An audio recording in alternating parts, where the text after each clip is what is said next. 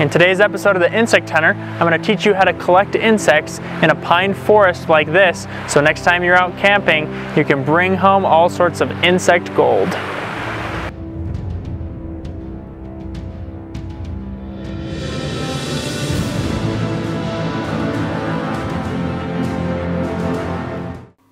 Before we get into this episode, I want to remind you to take this survey as soon as possible. It takes 3 minutes to take. You can scan the QR code or type in this link in your browser or go in the description of this video to find out more. We'll be giving away 20 t-shirts to randomly selected participants.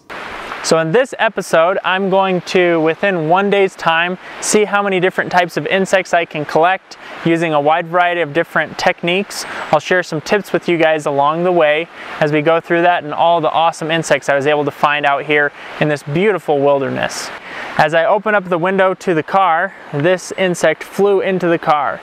Now it might be hard to see right now, but this is a deer fly. So the way you can tell it's a deer fly or a horse fly is just by the shape of its head. It's got those extremely large eyes. It takes up a large portion of its body.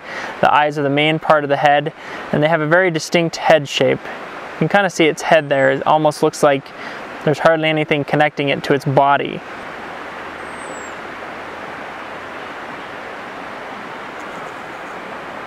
Like I was saying, those large eyes, look at how much of the head those eyes take up. This guy's actually got some broken wings. Oh, he's got such a creepy face. They're pretty scary insects. That guy, what an interesting specimen. It's interesting just to watch his abdomen and see how that thing is just pumping and pounding. Like he's moving quite quickly. He's really like pumping there.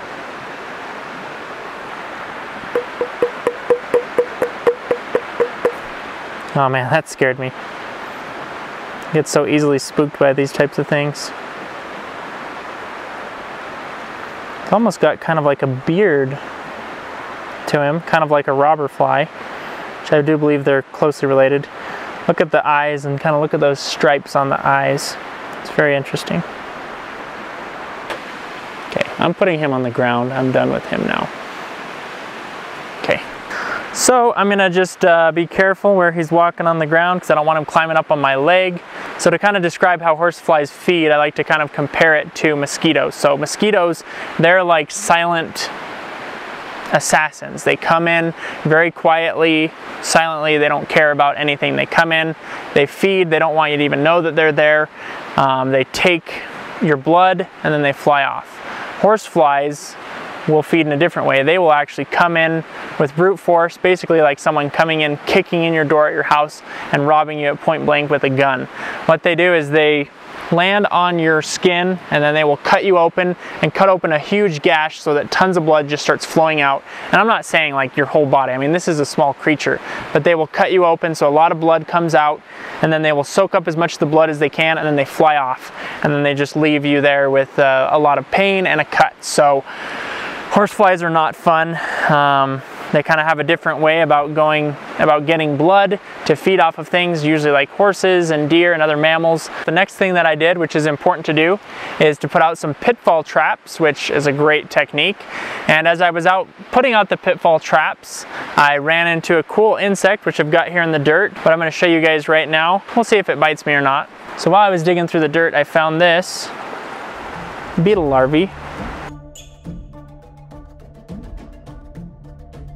And here it is. Pretty cool looking beetle. It's got some fine hairs on it. And this looks a lot like what we would call a wireworm, which would be in the elaterid family, which is click beetles. But yeah, this is pretty cool. I really like that.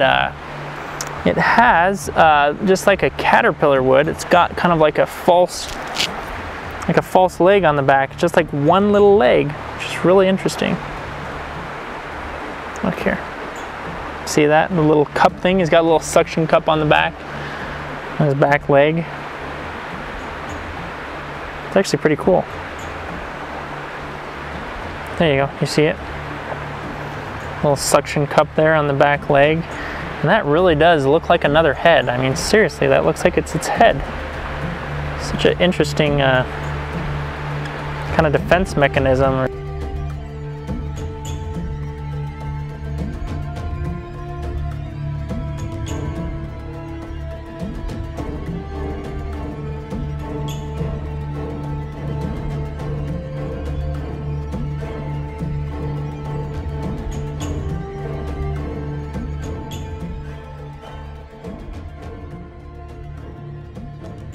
All right, now that I've warmed up a bit, I'm gonna try my hand at doing some sweeping here in this tall grass, these weeds, all sorts of things here.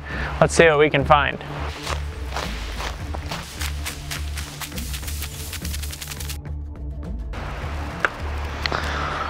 All right, let's see if we found anything cool here. Try to slow anything down that tries to fly off. Fly, not that interesting. More flies.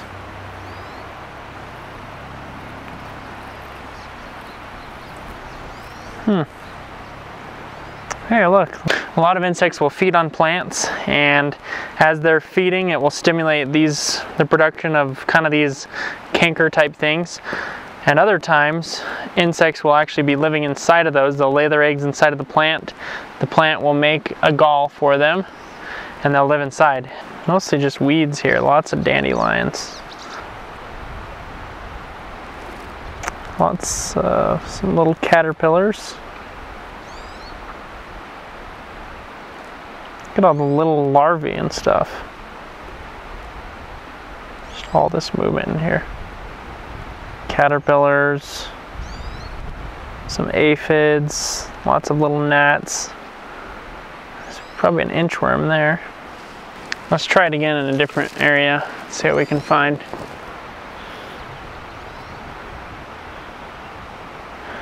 Oh, there we go. There is another deer fly. There he is. Take a look at that guy. Just resting on the plants, I guess. There we go. And they make a very loud buzzing noise, for sure. Scarier than bees to me. Some more flies. A couple little ants.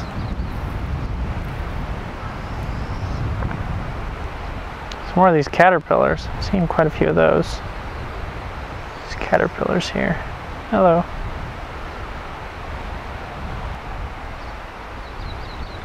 Nice big one. Nice.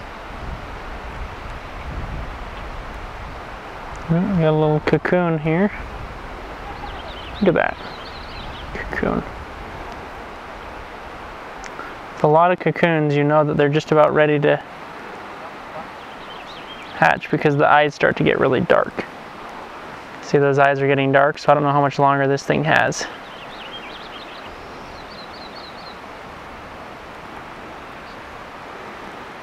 Maybe a damsel bug? Not sure. It's a predator, I believe. Damsel bug, maybe? There's that inchworm inching along. He's really trying to lift himself up. They're really strong. It's interesting how they can lift their whole body just off of those couple little pseudopods or false legs that are on the bottom. They're just like little suction cups. Pretty cool. Okay, well, I'm going to try that one more time. We'll see if we find anything else just as interesting. My adrenaline's kind of going right now because my wife just started screaming while I was sweeping, and she was screaming because this thing landed on her. And this is a longhorn beetle. See if I can get it onto my hand. I don't think it's going to bite me. If it does, then I guess I'll learn the hard way. Oh, he doesn't look very happy with me touching him. He's got nice sized jaws. It's pretty interesting. Come onto my hand.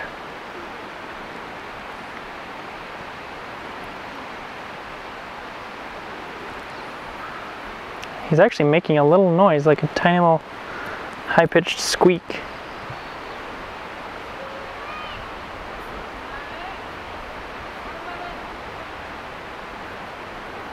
My hand's still shaking because, you know, my wife was screaming. I thought my son was in danger, like falling in a river. Oh, where'd he go? He fell on the ground. So I'm having a hard time holding this thing just because I've got adrenaline pumping through my body. We're camped out right by a river, and I was worried about my son. There we go. He is on my finger. Whew. Okay, I got him. starting to calm down. He's got very long antennae.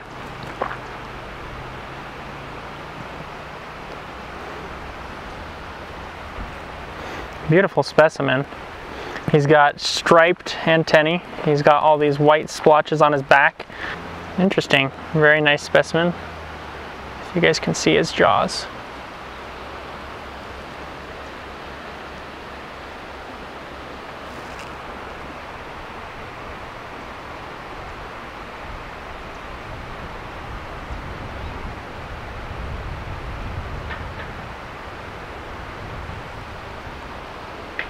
Interesting beetle.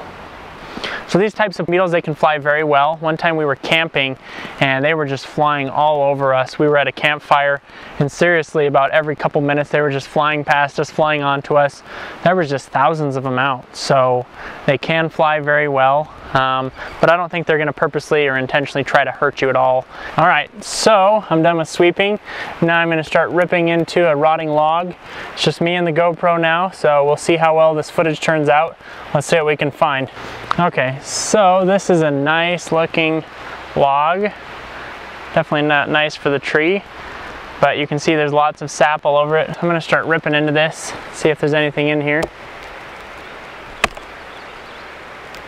Try to be somewhat gentle, I guess, right?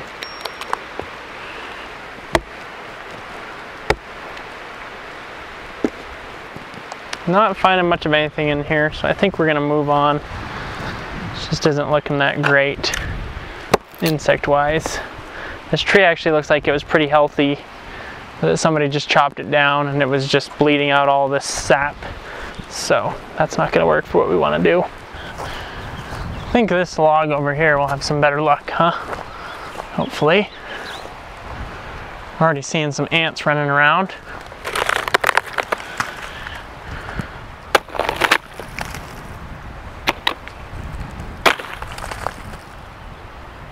Some ants, huh?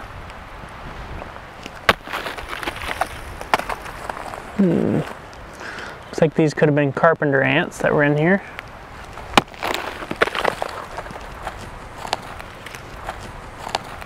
Pupae and larvae, this is kind of where they've been chilling out. Just inside of the wood here. They've kind of carved this out and made their own little home in here. They haven't really gotten super alerted to me, either that or this is just a really small colony. Let's see, here's all the pupae. You can kind of see the ant bodies in there. Look, they're trying to get everything hidden into the dark, into a different kind of chamber type thing. And down here we got the cleanup crew, cleaning up some of that stuff too. Out here in Idaho, we don't find many termites. There's more carpenter ants and things like that. So I'm a little bit sad that I wasn't able to find very many things in the rotting logs. My GoPro battery basically went dead and I don't want to haul this camera all the way around because my batteries are running low. So I'm going to try scouting the outside of the trees and see if I can find any interesting insects, maybe some boring insects too. A lot of these trees are just smothered in sap, which makes me believe that, you know, something must have been, you know, penetrating this tree and causing all this damage. There's just sap all over. When you look at this one over here, there's just thousands of these holes all over the place, which I'm assuming are probably from insect damage. But this thing is just screaming out with tears of sap, screaming out that it's been under attack. Let's see if there's any cool insects here. Now, if you look closely here, it's moving very quickly. This, I believe, is a stonefly. That is a stonefly adult. They have very unique, oops, look, came on to me. And I believe they are predaceous when they come out of the water. Just a beautiful, interesting insect. And these guys are tied to the river, so that's why I'm finding it here. And it just flew off. And there is, on the edge of the tree, a large carpenter ant. Look at how big he is. It's a big ant. One of the bigger ant species of North America. And this is just a worker. Just out and about exploring, see if he's gonna check out my finger. He's like, okay, what is this?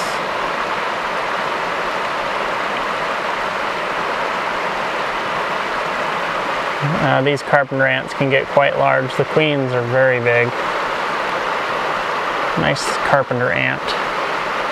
Hello there, friend. Want to come onto me? Oh, I'm gonna slip here. I'm right by the river. Hopefully I don't fall in. Much larger ant species than the ones we were seeing earlier. Pretty cool. It's cool how I can just sit here and stare at this tree. There's just a whole habitat filled with different insects that are, you know, living off of this tree. Something has caused this sap to come out. The ants are all over it, and there's other predators on it. I know, look up there. There's a little bird's nest. Cool. I wonder if these guys are feeding off of the sap or what. I keep seeing these stoneflies on here. Either that or they're just predators. I'm not 100% sure. But there's some connection with this tree, unless it's just the fact that it's next to the river.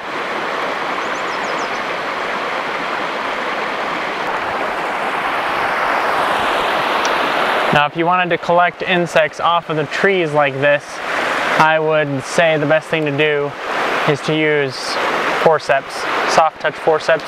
Grab them really quick, or just get a jar or a container, throw it over top of them, shake it really quick, or try and knock them into the jar as fast as you can.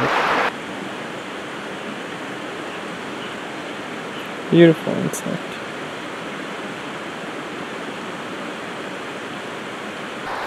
All right, well, the time has come. It's time for me to go check out those pitfall traps. I'm really hoping that there's something in there. They've only been out for about 20 hours. Hopefully there's some insects in these traps. Let's go see what we can find. All right, here is trap number 1. And I am just pulling the trap straight out because I'm not gonna reuse these here. And it doesn't look like there's anything in there. Oh, hold on, what is that? Oh, nice, a centipede. Don't think it's alive. I think it's kind of desiccated. There is a small centipede. Cool. I was worried that nothing would even be in these because, I mean, I've only left them out for less than a day, so. Okay, here is the second trap.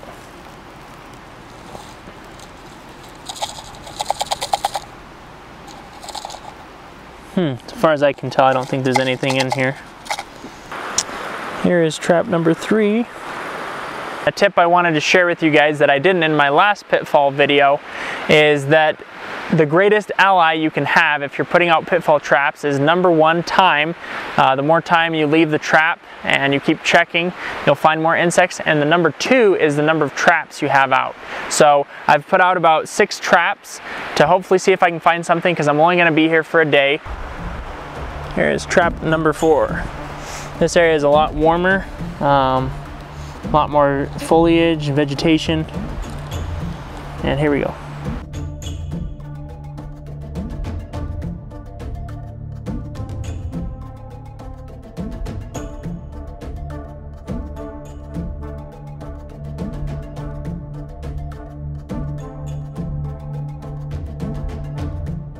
That's kind of odd. There's actually a bumblebee in there, which makes me wonder how on earth it got in there, if it was just stumbling around walking, or if it accidentally landed in there and then all these ants took it out. I don't know. That's very odd. I never had that happen before. It's clearly dead though. As to how it got in there, I'm not sure, other than it just flew in and yeah, but there's quite a few ants in there. Now let's go to number 5, the last one for the day. And I started looking at it and it didn't look like there was anything all that interesting at first. But then we saw this one thing in the corner, which looks like it's some sort of cricket or something. Grasshopper. So let's go through this.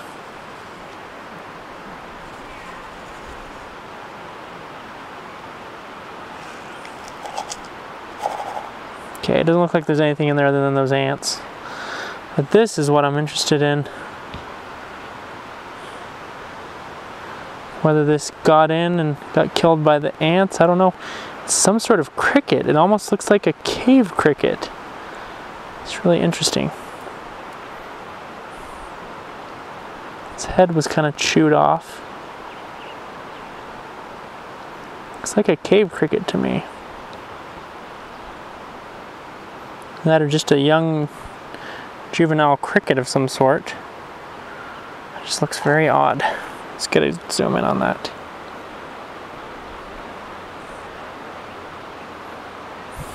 Strange. Some sort of orthopteran, grasshopper, cricket of the sort. Very odd. If you think you know what it is, please let me know. I think it's a cave cricket, Rhaphidophoridae, I think. But I can't really tell. It just looks kind of odd. I don't know if that just got in there by accident or how on earth that got in there. It's very strange. Strange but very cool. Interesting. Maybe it's just a normal juvenile cricket, but it's really cool looking anyways. Sometimes the coolest things are the half body of an insect that you find because you have no clue what it is, so you start imagining what kind of cool thing it could be. And it's probably just a normal old cricket baby, but we can dream, can't we? Maybe there's a cave around here and it's a cave cricket. Who knows? Okay guys, that's about it. If you have not yet taken the survey, please take it. It will help me out so I can keep investing lots of time and energy into this channel. And the University of Idaho, as you've seen with the GoPro and the other new equipment that I've been getting, is willing to support and invest into the insect hunter, but we need to know that it's helping make changes in people's lives, because that is what the University of Idaho Extension is all about, is changing people's lives. So let me know, fill out that survey quickly. Let me know in the comments what your favorite part of this episode was. That way then I can know which types of techniques you like the most. Maybe you're all about the pitfall traps, maybe you're not. I just need to know that because I want to keep serving you guys and helping you guys get interested in collecting insects and get you guys excited so you can go out and have a blast looking for insect gold.